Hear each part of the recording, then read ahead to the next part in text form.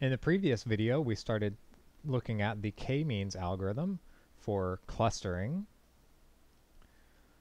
And we started with this intuition that we wanted to assign points to a cluster, that to a center, that each cluster has a center and the points in that cluster are nearer to that center, but you have to choose the centers. And so we wrote down this sort of objective function that we wanted to minimize.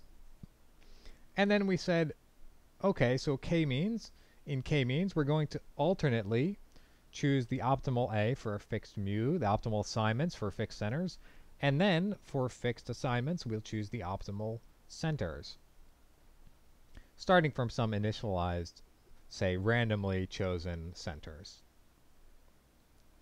And in step A, we found that the optimal assignments are just the nearest. Choose the center that's the nearest to that point. And now we need to choose the optimal centers for given assignments. So we want to minimize optimal in the sense that it minimizes this objective function. So let's write down this objective function and let's try to minimize it for fixed A. Let's minimize it with respect to mu, each of the mu's. So let's write this down here. Let's rewrite it first. L is the sum. The sum as I goes from, I guess I did j first. J from 1 to k, I from 1 to n, aij, distance from xi to mu j squared. And this squared Euclidean distance we can also write as, well, let's actually so let me just say that first, I guess. This squared Euclidean distance is the dot product of xi minus mu j with xi minus mu j, of course. And now we want to, so we do the standard calculus thing, set the gradient of L, and this is the gradient with respect to mu j for pick one j, and we're gonna try to minimize L with respect to one of these mu's. So in fact, this sort of decouples into the sum of these j things, and they're sort of they're independent because each of the terms in this sum only depends on mu j. So it decouples, and let's minimize it with respect to one of these. So let's take the gradient. So we have the sum. We may as well just put sum over I and j. Well, no, let's keep them separate. Sum over I, sum over j. Aij, I'm moving the gradient inside the gradient of this thing, xi minus mu j. Oh, and actually, so right, we can first, if we're taking the gradient, I should have made this like j prime or something here. J prime, xi minus mu j prime. But the gradient of mu j prime, whenever j prime is not equal to j, is just 0, and xi doesn't depend on mu j. So this is just 0 unless j prime equals j. So we may as well just leave these as j, and we can get rid of this sum, xi minus mu j. So we're just left with the one term here. And let's take a closer look at this expression here. So let's expand it out. We have the gradient of xi transpose xi minus mu j minus 2 times mu j transpose xi plus xi, or plus rather mu j transpose mu j. And if we move the gradient through, this part doesn't depend on mu j at all, so this is 0. This, using just a little bit of vector calculus stuff, this is minus 2xi. You can write out what the definition of the gradient and verify that if you want. And this is 2 mu j. You can check those if you wish, if you aren't familiar with those little rules for vector calculus. And so we can plug that in above here, And what do we get? Well, so let's say, I'll just put it down here. Should I put it down here? I'll just put it up here, I guess. So if we plug those in, we get the sum over I, aij minus 2xi plus 2 mu j. And now continuing this line down here, so that was an aside. Now this equals, what is it? Minus 2 sum of aij over I plus 2. Now this doesn't depend on I, so we just get, oh sorry, there should be an xi in there.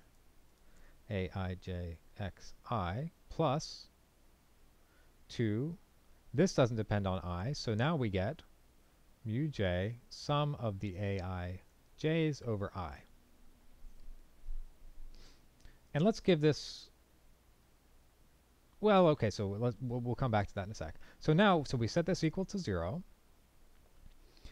and we want to solve, so that gives us, the 2's cancel, move this one over, divide by this, and we get mu j equals sum over I aij xi divided by sum over I aij. And let's check that this is, so this is a critical point, it's a unique critical point, and let's just check that it's a, well, let's see, we want it to be a minimum, so let's just check that it's a minimum. So if we took the second derivative, if we took a derivative with respect to, you know, say mu, I don't know, mu jk, the kth component of j, then what do we get? So the second, so it's the derivative of the gradient. So we want to get the Hessian. In order to verify that this is in fact a minimum, we want to get the Hessian. So we have to take the matrix of second derivatives, and so we differentiate this, and what do we get? Well, this is 0.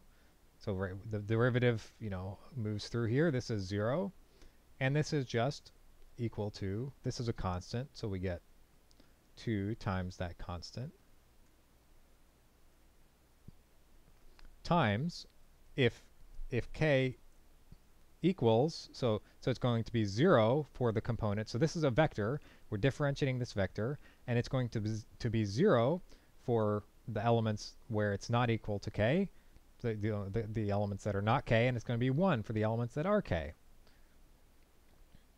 So this is going to be ek. This is the, you know, if E1 is 1, 0, the standard basis. E2 is 0, 1, 0, 0, etc.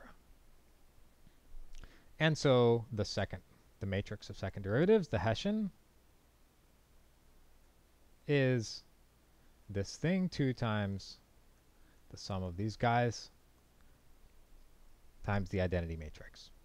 And as long as one of these, as long as there is at least, so as long as this is non-zero, then this is positive definite.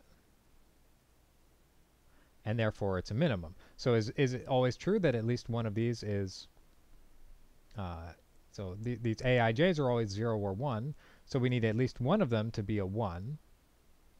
And what does that mean? What is this aij? Well, so let's think about what this aij means. Sum of the aij's. What's aij? There it is. aij is 1 if xi is assigned to j. So for summing over I, summing aij over I, then that gives us the number of points that are assigned to j. So let's write that down.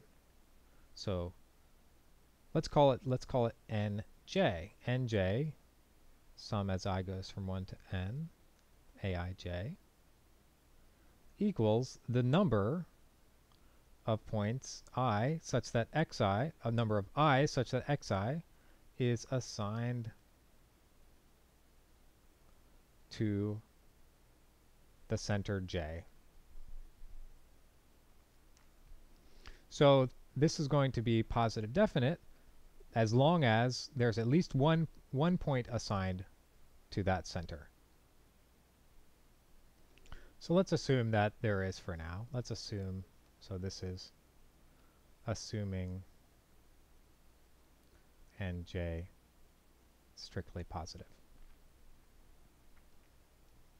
So by the way, this notation for a matrix, the positive, greater than 0 notation means that something's positive definite. And you put greater or equal to mean it's positive semi-definite for a matrix. And now, so what is this formula saying? So now we have this formula here is saying to minimize L for mu j, the choice of mu j that you should choose is this 1 over nj times this sum. And what is this sum? This is the sum over all the elements. This is the sum over all the points xi, such that xi is assigned to j. So let's just write out that. Sum over all I such that xi is assigned to j of xi.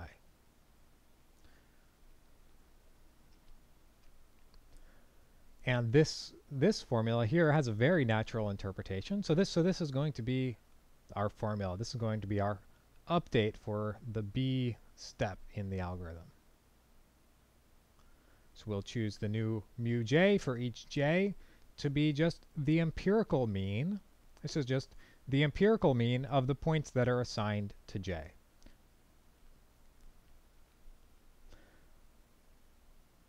And so technically speaking, this is not defined when nj is 0, but that happens so rarely. In fact, whenever I've used k-means, that's never happened to me. It happens so rarely that I don't know if there's a standard approach to resolving that, but one thing you could do would be to just restart the algorithm from the beginning with a new random initialization. Or another thing you could do, which would, if nj was 0, another thing you could do would be to just, so that would mean that there was, some center j for which no points were assigned to it. So another thing you could do would just be to randomly set that mean to one of the points in the data set. And then that point would be guaranteed to at least be assigned to that on the next go around. So that's a couple of ways. So this is the k-means algorithm. So you start out, so you're iterating between A and B, and in step A, you're choosing these assignments. Assign each point to the nearest mean. And in step B, you're updating each mean to just be updating each center to be the empirical mean of the points assigned to it. So that's k-means. And k-means, it's not guaranteed to converge to the global minimum of this function. In fact, I think that this finding the global minimum is actually an NP-hard problem.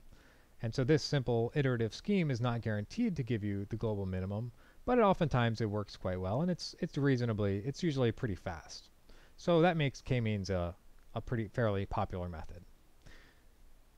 And next, or a little in the near future, we're going to look at an alternative to k-means, a more sort of probabilistic approach to clustering using a Gaussian mixture model, and we'll use EM, the expectation maximization algorithm, to find a good choice of Gaussian mixture model for clustering the data.